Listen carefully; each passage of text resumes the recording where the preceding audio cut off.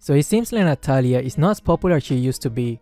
Before, people would ban her almost every game, or someone would pick her for sure. But after the nerf she received, now a lot less players are playing her. However, she is still one of the scariest assassins in the game, because she might be right behind you when you least expect it, and her damage output is still insane, which I will show you throughout this gameplay. There are two ways to play Natalia very efficiently. You can play her in the side lane or as a support roamer in the middle lane. In this one I will play her in the side lane, and I will share with you some important tips on how you can abuse your enemies when you are in the side lane. Before the game starts, pay a lot of attention to the enemy's composition. If you know they are going to do the standard 1-2-2 formation, then go to the experience lane. But if it's the 1-3-1 formation, then go to the gold lane. The reason for this is because you want to go to the single hero lane so you can abuse the talent from the assassin emblem. Welcome to Mobile Legends!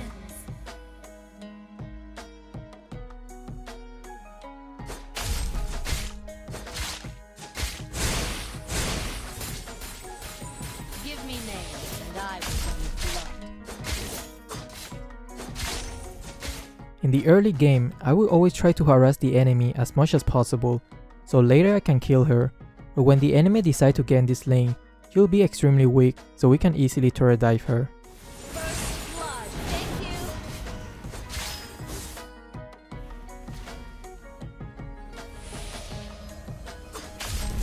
You have slain an enemy! If you do this often, you can easily dominate your lane and instill fear into the enemies. Just make sure that when you are trading blows, you are inflicting more damage than actually receiving. So usually you just want to hit, use the first skill to hit the target once, and then just retreat immediately. This way you don't receive any damage while you are lowering the target HP, slowly but surely.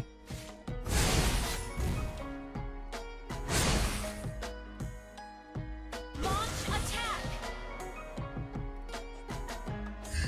Preserved the light while working in the dark.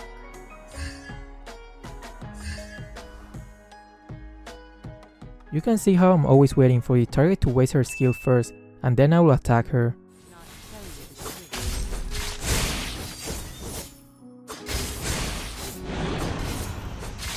Initiate retreat! One life is just ult is ready. Always wait for the right timing before engaging. Wait! Wasn't me who chose King of Light. Here, you can see Hayabusa is trying to go for me first, and with my remaining HP, he can definitely kill me with his ultimate. But bad timing for him, because I just got my ultimate. You have slain an enemy! An enemy has been slain! Launch attack!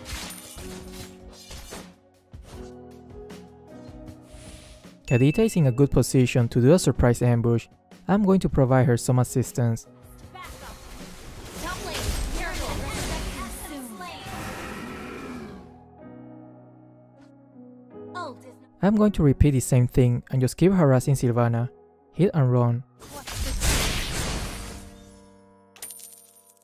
An enemy has been slain!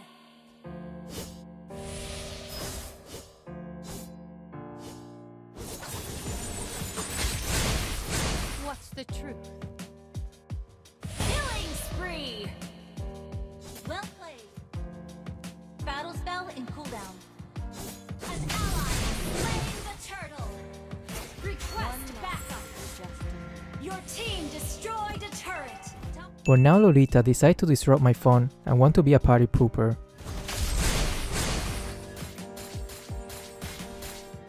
Fate forced me to become launch attack!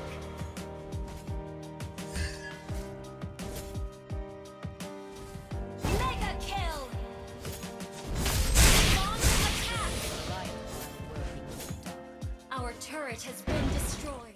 I saw my team coming to the top lane, so I'm going to get ready to pay them back for what they did to my turret.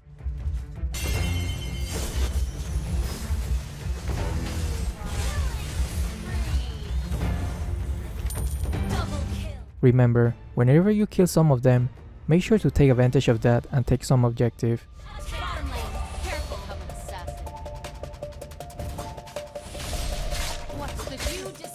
Now that I've pushed my lane and there's not much going on that lane anymore, I'm free to roam around the map and start hunting down the enemies.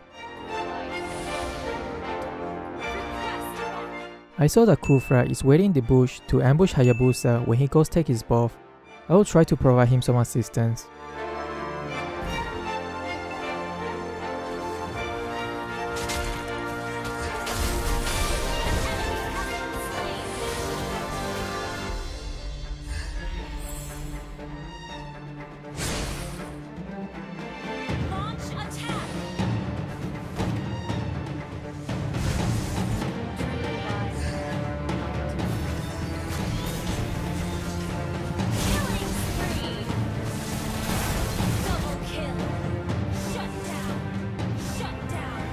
I'm waiting for Hilda to get away from the turret and the bush a bit more so we can have a higher success rate at killing her.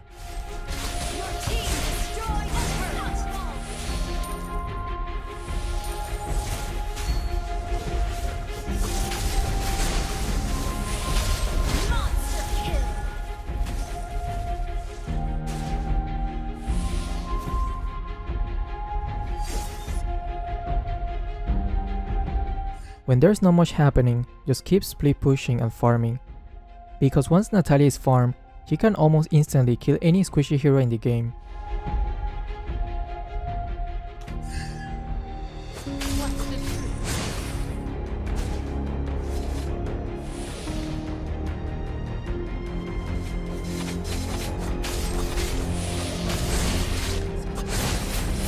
Remember, when you're under her second skill, you receive less damage from the turret.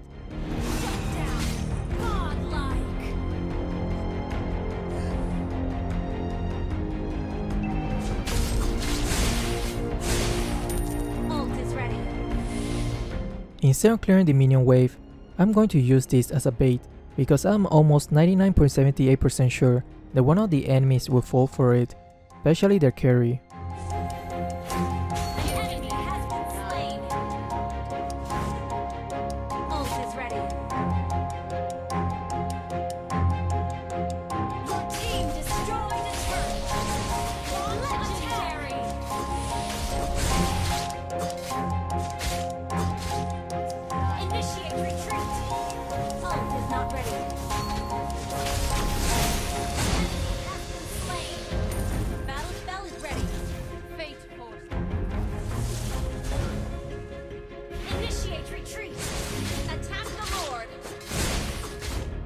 This is called creating pressure in the opposite lane of the Lord, so the enemies are forced to defend the opposite lane and your team can just take the Lord during this distraction.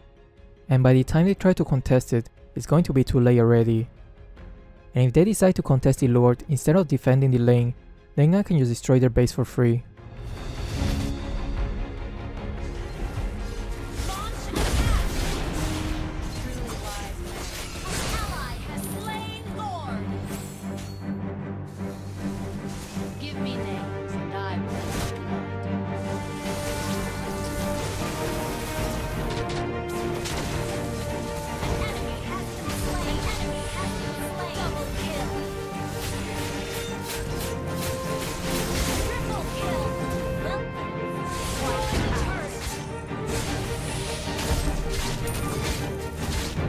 I hope you enjoyed this video, and if you did, consider leaving a like and subscribing. Thanks.